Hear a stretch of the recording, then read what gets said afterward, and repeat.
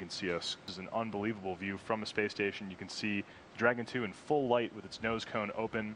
Its soft capture ring deployed.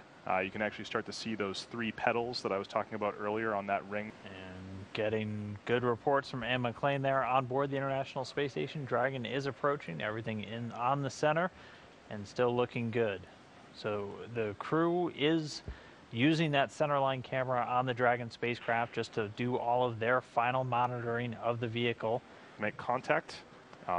Latching pawls will engage and hold the pedals against the opposite ones on the IDA.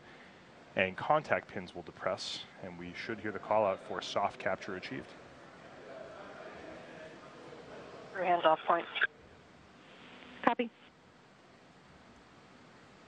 All right, so we're at that crew hands-off point. That means we're about 2 meters away. Crew no longer sending commands. Dragon doing everything on its own.